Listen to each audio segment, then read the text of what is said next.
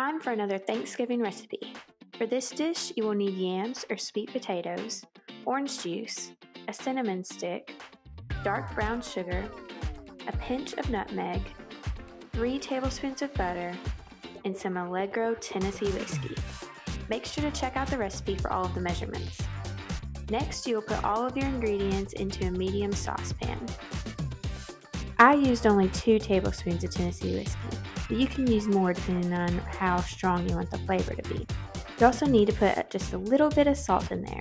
Isn't that pumpkin salt shaker so cute? Boil the mixture for about 10 minutes and layer the yams in a buttered baking dish. Then pour the mixture in the baking dish, making sure that it's evenly dispersed throughout the yams. Put it in the oven for 30 minutes at 400 degrees. After it's done baking, take it out and put some marshmallows on top. Then put it back in the oven for about 10 minutes and let it get this perfect toasted look.